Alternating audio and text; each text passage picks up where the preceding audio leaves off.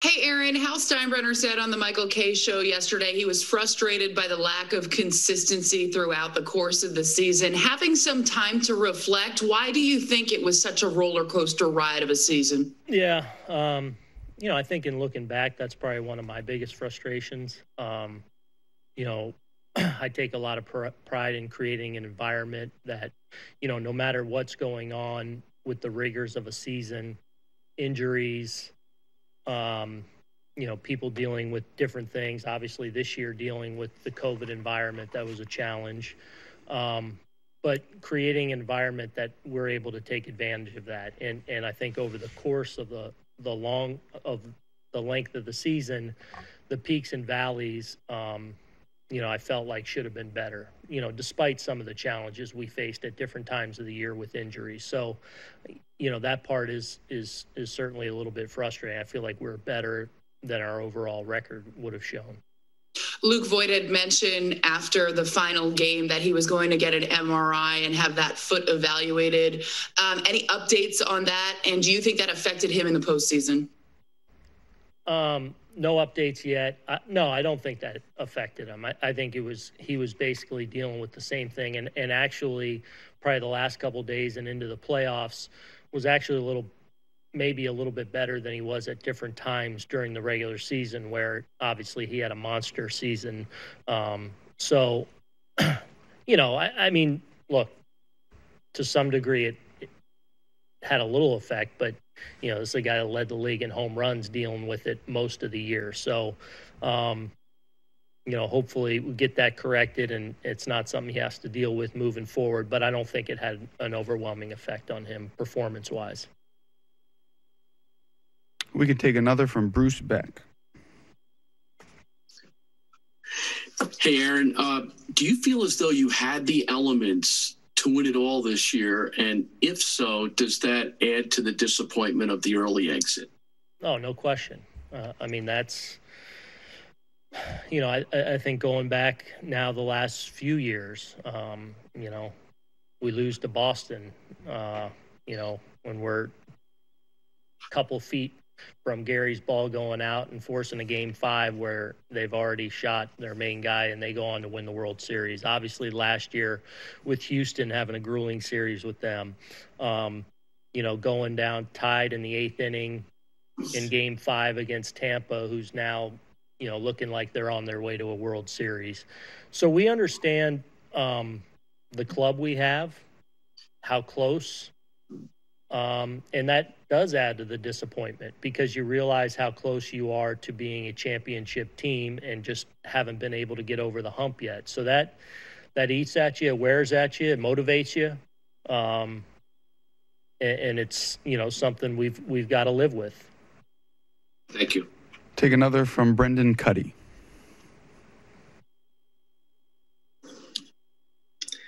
Aaron, yesterday, Hal said that you'll no doubt be back next year. Was that ever a worry for you, understanding that this season was the last guaranteed year in your contract? Not worried, I again, I didn't go into this,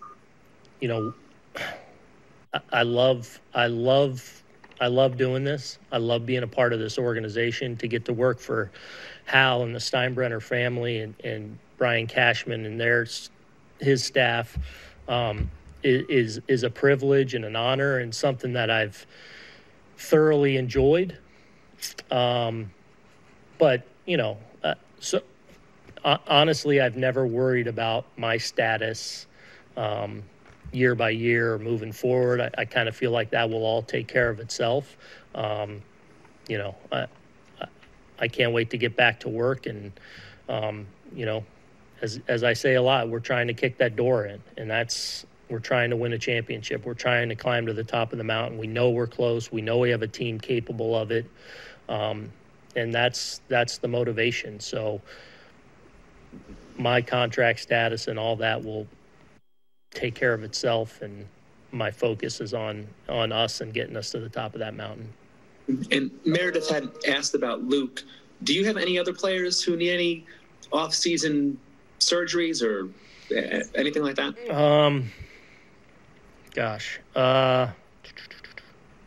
No, I don't believe we have anything coming on the books. No. Thank you. Take another from Brian Hoke. Hey, Aaron. It seemed like, looking back, Game 2 was really a turning point in that series. Can you go over the decision to start Garcia and Happ? I think a lot of fans would be interested to know how that decision was reached and how involved the analytics department was. Well, I mean, it's something that we started to really discuss right after the Cleveland series about how we're going to line up. Obviously, we're up against another really good team in Tampa. And one of the things that makes Tampa, a really special club is how they've constructed their roster to exploit platoon advantages. And it was simply a matter of ultimately, probably going to go with Jay Happ in one of those games. And, for a team that, can probably shoot out 7-8 right-handed hitters against him if you want, and if they would have wanted to, just a way of trying to create a little bit of a platoon advantage for Jay in that game. He's been a guy over the last 3 years that there's about a 200-point OPS difference when he faces lefties versus righties, and just trying to, exploit that a little bit, knowing that, laying in the weeds is Garrett for a potential Game 5. So it's just kind of trying to creatively use our pitchers to try and get them in the best situations to give us a chance to be successful in a game with, that we're up against Glass now. And, so that was the thinking. So it kind of evolved over about a 2-day period where, we obviously had conversations about it, which way we wanted to go. Ultimately, talked to Jay about it and told him, our thinking and our thought process and why we were doing things. And that's kind of how it came to. Take another from Pete Caldera.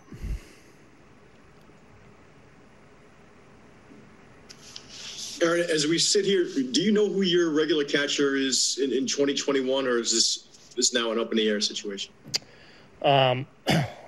Look, I still have a ton of confidence in Gary Sanchez. I know it was a tough year for him, but I'll go back to, as I've said a lot of times over the last few weeks, I do feel like he was a different guy over the last month of the season.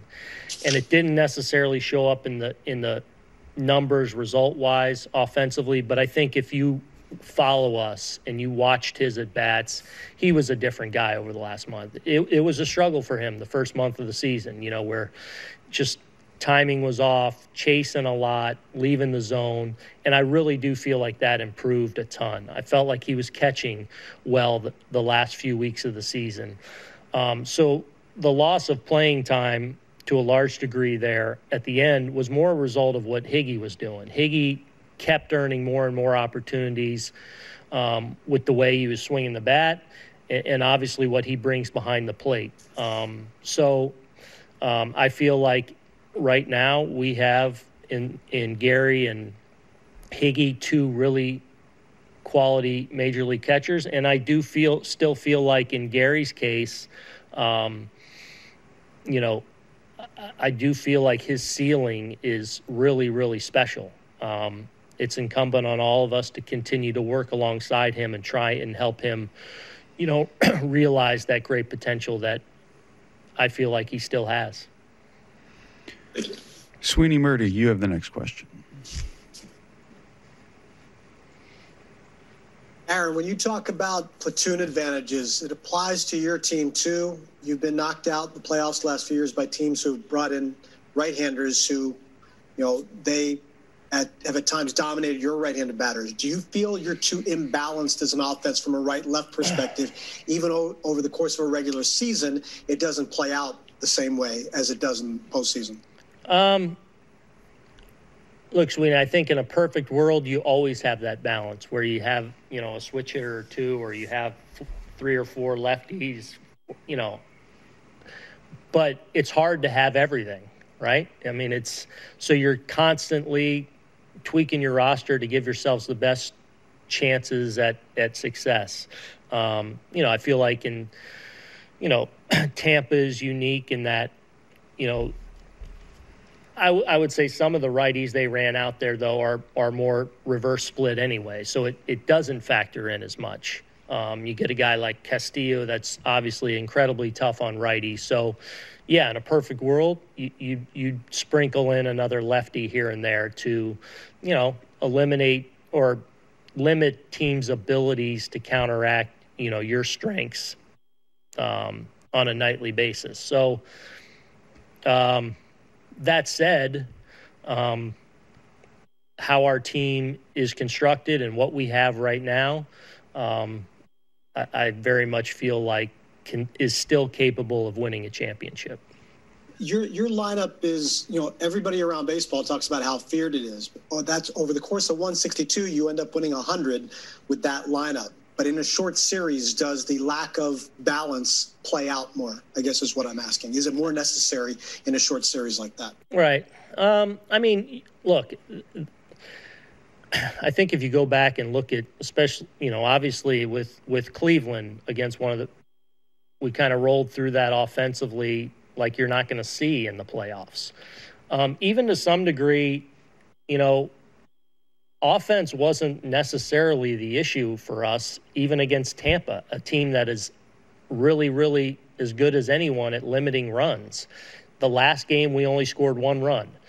You're probably going to have a game in a series where you don't score a bunch of runs, but I think we scored 4, 5, 10, so run scoring wasn't necessarily a problem. We got held down in game 5, no question.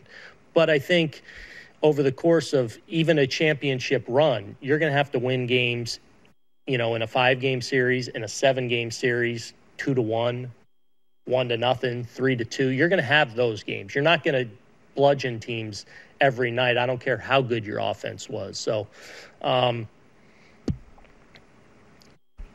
don't necessarily look at it as offense being the issue with our demise this year. Take another from Ron Blum.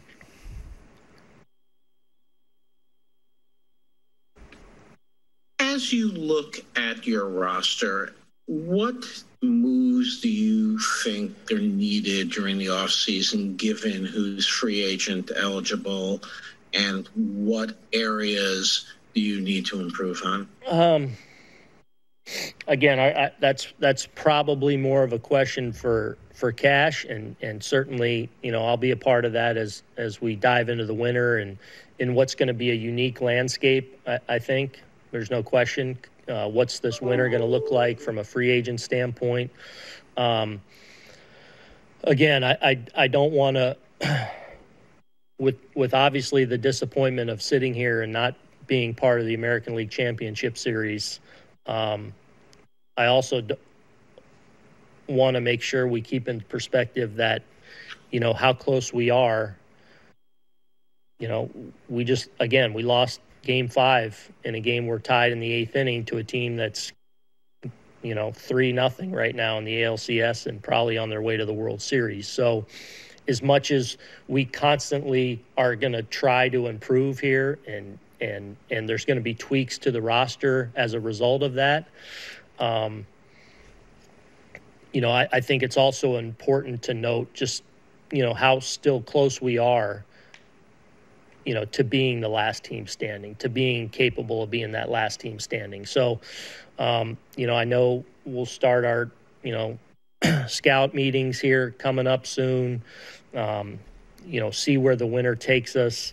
And then constantly, Ron, trying to improve in every area. I mean, that's what we try to do all the time. How can we tighten up from a starting pitching standpoint, from a starting pitching plan standpoint, how we prepare, getting better defensively, improving offensively. We're trying to get a little bit better all the time in every aspect. And hopefully when we win a championship, which I hope is next year, hopefully we're trying to get a little better from that. I mean, that never stops. But I think it's also important to realize how close we are. Dan, is it okay? Go ahead. Dan Martin, go to the next one. Aaron, was Aaron Judge healthy down the stretch and in the playoffs? And if so, what do you make of the lack of production from him late in the season and in the postseason? Yeah, he was good. I just think probably never got quite locked in timing wise at the plate. Obviously still hit, I think, 3 homers in the postseason, a big homer to give us the lead there in Game 5. So I just think with Aaron,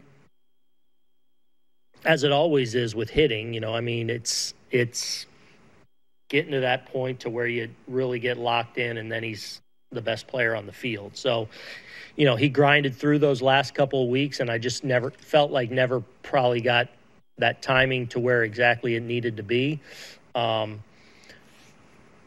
that can be a little bit fickle too. I mean, sometimes that can happen, Dan, in first day back, third day back, fifth day back. Sometimes it takes a couple of weeks to get those regular at-bats to get going. But he was still an impact performer for us, and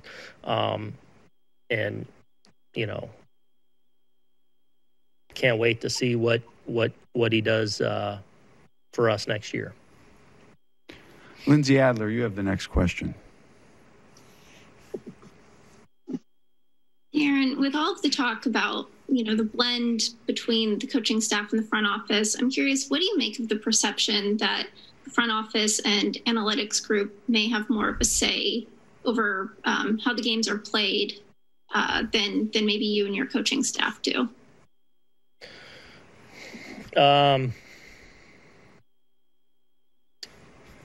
Look, we're all part of this. I mean, we all are heavily invested, and all, a lot of people have a voice. I don't. So it's a collective effort. When it comes down to what happens on the field and the decisions, that's me and our coaching staff. But, we're I'd like to think a really smart organization and a really advanced organization in that, we receive a lot of information and have a lot of dialogue and to give us the best chance to win all the time. So I think any really strong organization in 2020, there's influence from all throughout the organization. And if you're not, most of those teams are trying to catch up right now. And then you guys have a range of guys from the Garrett Cole, the Adam Ottavino, the very analytics friendly guys to some of the more traditional guys. What feedback have you guys gotten from your players, and how do you guys try to kind of find a way to make the information that you guys want them to have kind of fit each guy's individual style of play? Yeah. I mean, that's one of the, that's one of the kind of the secret sauce of how do you tap into every player, and who needs and wants a lot, who do you need to, keep it a lot more simple for. That's one of the challenges. I do feel like we do a good job of that here. I do feel like our players more and more, and the players now that are coming up and of this generation are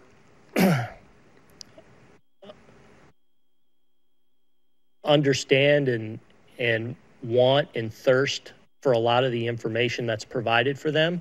So I feel like that's something that's become easier and easier over time. And I feel like we do, and we got to continue to grow and continue to move forward and get better at doing it. But I do feel like we do a good job of getting the right information in guys' hands to help them, not only from a team standpoint, but individually in their career as well. Christy Ackert, please unmute. You have the next question. Hey, Aaron. You You've talked a lot about learning every year and trying to progress. What do you take from this year that you will focus on perhaps changing for next year, for yourself, for your staff, and for your team? Yeah. There's nothing yet that I've, wholesale changing. Again, it's buttoning up and tightening up our processes for, delivering information to player, to creating strong reviews for players on a daily, weekly, monthly, every other month basis, to where we're updating strengths and weaknesses and where they're making strides in their game. So I think in just how we deliver information from a review standpoint, that we're really tapping into what players are doing well and where they need to improve. And now, how do we get that information to them? How much information, what's the right amount to each individual, because everyone's a little bit different, to continue to help them grow as players individually. Look, I think we do that well here, but it's something that, hopefully we continue to get even better at. You made a lot of changes to your staff last offseason. Do you anticipate any changes this offseason? I don't right now. Obviously it's very raw right now coming out of the series. So, these are things we'll there's always a little bit of change within an organization, from a player, front up, whatever it is. You're always going to have some losses or some changes, but no plans of anyone on my staff right now. Thank you. Yep. Andy Martino, you have the next question. Aaron, based on the metrics that were available publicly, your defense this year, kind of as a whole, graded out below average. What can you do and your staff do with the current personnel to tighten that up? And is positioning something, if a guy lacks some possibly natural range, how much can positioning help? And can that be something that continues to be emphasized? Well, positioning is an important part of the pie. I mean, the defense, so that's something that, I feel like over the few years that I've been here, I feel like something overall we've done pretty well. But it's something that you're constantly trying to evaluate, make decisions on, especially as more and more guys, I feel like in different situations, are becoming more capable of exploiting those things and trying to exploit those things. So that's that. But we're always trying to be, as obviously as strong as possible as far as positioning goes. And then it's continuing to pour into helping guys continue to grow and improve. And I feel like at a number of positions we're special, even elite. But there's obviously room for improvement for us in a number of areas. And those are things that you tackle from a routine, strength and conditioning, work, teaching, and hopefully trying to help each individual grow and reach their potential defensively. So that's an area that doesn't stop either. Did you send Glaber home with any specific advice about a few things he could do to take the next step as a shortstop? Yeah, I mean, with Glaber, we constantly have these conversations. I think Mendy does a great job with him. I think he has a really good routine that he's gotten into. I think for Glaber, it's about becoming excellent at the routine. I mean, ultimately, that's what separates, really good shortstops from average to below average, whatever it is. I think for Glaber, it's about, making that routine play day in and day out, and that's what's going to allow him to become a really good shortstop. Thank you. Mm-hmm. Take another from Marley Rivera. Hi, Aaron. You talk about hopefully learning as a manager and as a person every year. So what were your biggest lessons this year?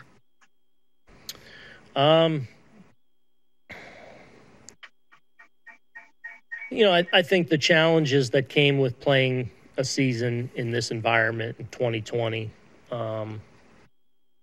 you know, I think the importance of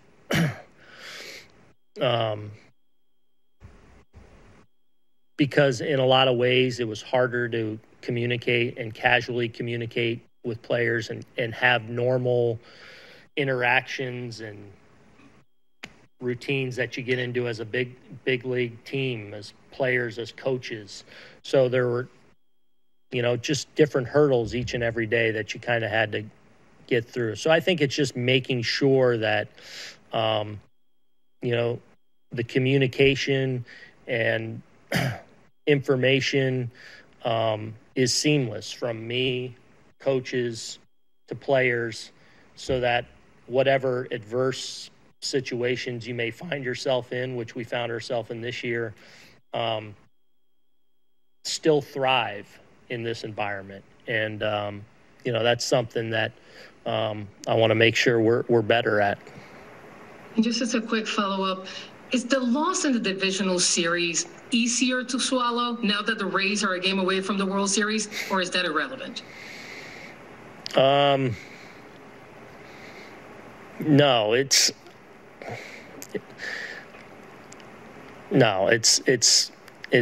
really hard every year.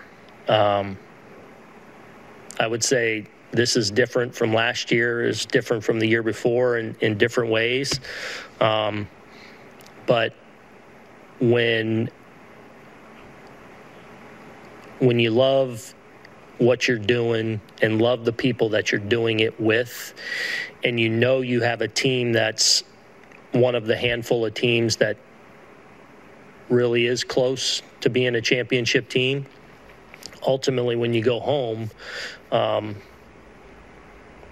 hurts a lot and is hard to get through and get over. You do, and we will, because we still have too much great opportunity in front of us, but it's difficult. I'll take another from Joel Sherman.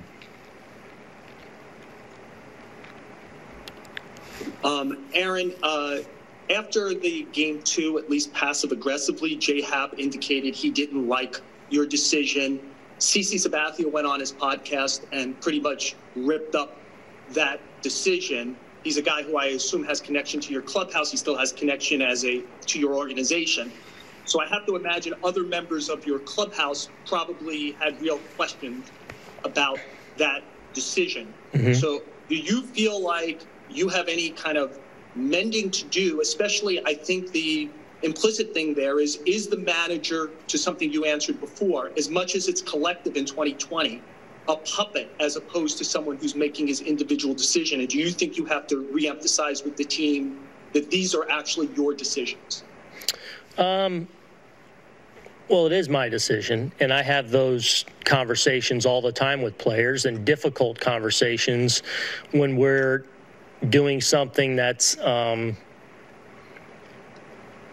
you know, a little bit out of the box, I guess you'd say. So, you know, the conversations I had personally with Jay, you know, were forthright and honest, and to some degree a little bit difficult, but and certainly informative in explaining exactly where I was coming from and ultimately making the decision that I did. So, you know, that's part of it. I mean, you know, part of my job is you're not always going to make a popular decision that's going to play well with an individual player, and you have to weigh that and sometimes find yourself having to make difficult decisions that sometimes work out really well and sometimes they don't. But ultimately, you know, I have to make that decision and take the information I get and try and do what's best by our team. And that's what I've always done and will continue to. Well, if I could just follow up, I guess what I'm asking is not just a J-Hap thing, but even in 2020, where I do think the players recognized the collective nature of decision-making and analytics and strategy, do you think you need to reassert to your clubhouse with all of that, when it comes down to who's in the lineup, in what order, when I use pitching, how I use pitching, the game is in my control. Do you think that needs to be reasserted? To your whole group, not just... Yeah. I don't think so, Joel, but, you know, we'll see where we are in the spring and next year as things unfold. I think that room understands that ultimately I'm writing out the lineup and I'm making these decisions, and I think that's understood. I think people understand that I listen to coaches, I listen to front office personnel, especially when we're doing something that making a big decision or a big change or something that may be out of the box. I certainly consult with a lot of people, but I think our guys understand that ultimately it's my decision. Thank you. You can take another from Bob Klapisch. Hey, Aaron. You said a number of times today that you feel this team is really close and you're just about to kick the door down. I'm just wondering how hard it is to keep saying that year after year. And is it becoming more difficult to believe it, or to get the players to believe it, or to get the fans to believe it without sensing there's a stagnation here? Yeah. Not harder to believe it, because I believe it with all my being. I mean, and I think our guys do too. And I think if you look at us honestly, from the outside, even though we all share in the frustrations, and I understand the frustrations of the fan base, but I think if you really look at it, it's razor thin, the difference between us and, say, the team that's going to win the World Series this year. So it's not hard for me to continue to say it, again, because I do believe that we are going to get there, and I believe our players feel that way wholeheartedly. It doesn't make it any less frustrating and disappointing, though, because ultimately, there's a number of reasons, I guess, that, I came back to do this, to be a part of a team. The number one reason was to win a championship. So that's where the focus is, that's where the work lies, and that's what I'm trying to do and be a part of for the Steinbrenner family and for this organization. We want to win a championship, and that's where and I believe in a good way that's where all of our players' focus is, and that's where their hunger lies. And I do believe that they are very hungry to get that done, and I believe it'll reflect in the work they do to prepare for next year in the wintertime.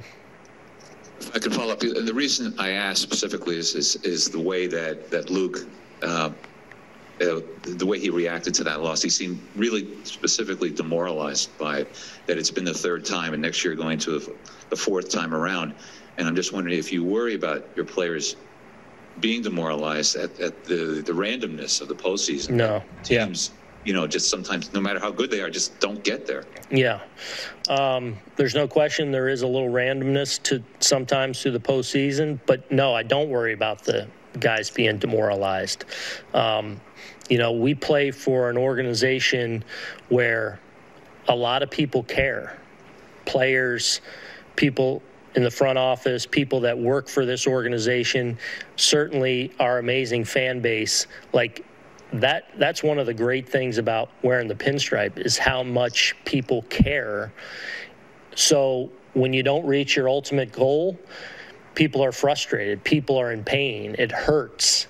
And I wouldn't want it any other way. That's the arena I want to be in. That's the kind of organization I want to be a part of, and that exists here, and I think we're all thankful for that, and why many of us choose to be a part of this organization, and as much as we're hurting right now, and trying to get over the pain of losing a playoff series with so much at stake, is because we know the opportunity that's still in front of us with a lot of great players.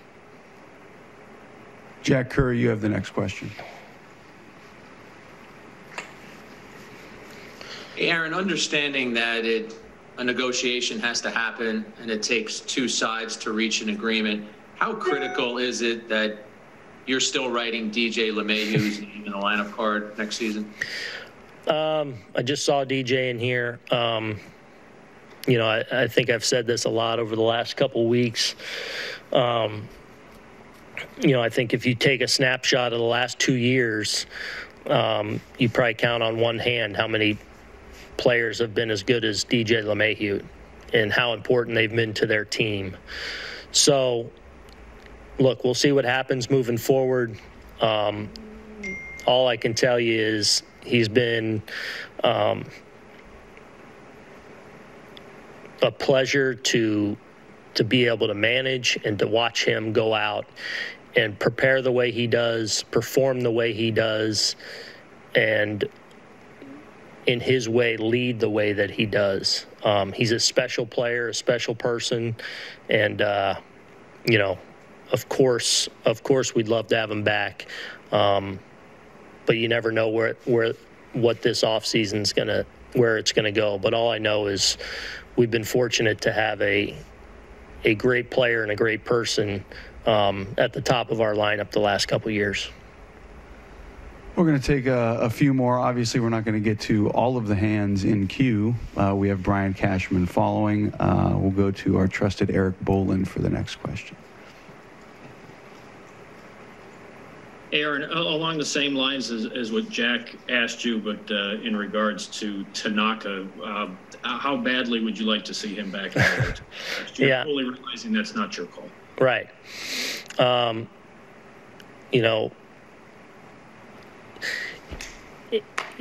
You know, one of the great things about my job is, you know, the relationships that you form,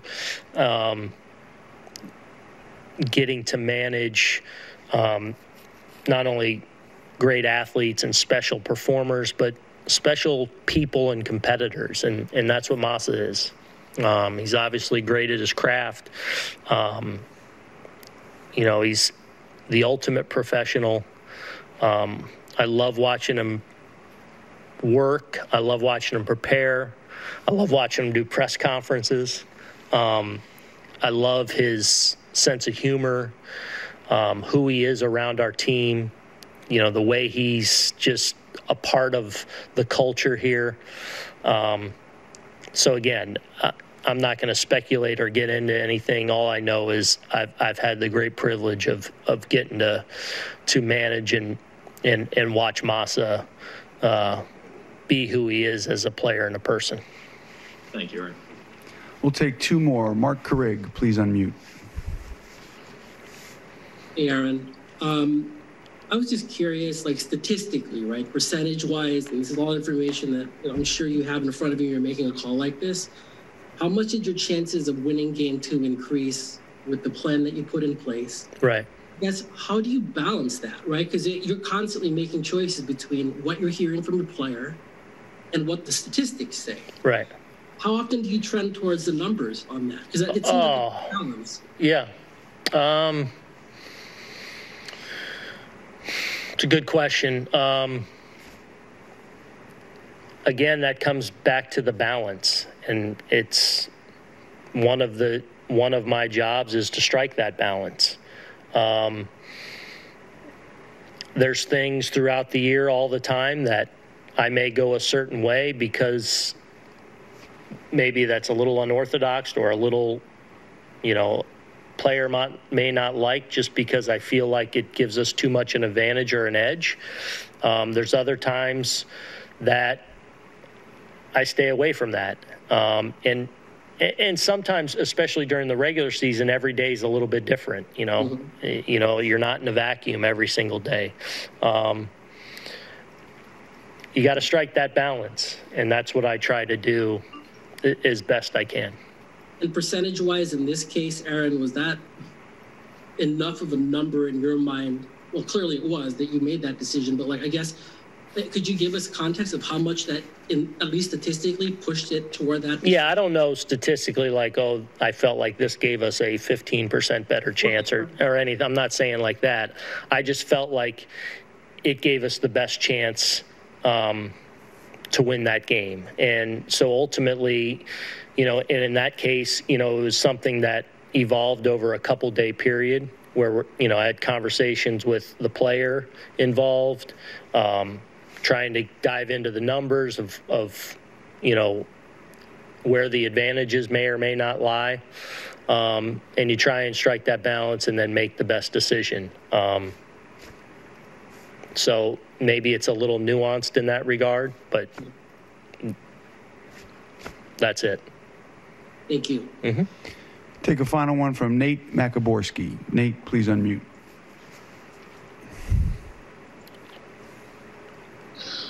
Aaron, just to go back for a moment to you talked about the hurdles you faced, obviously, in 2020.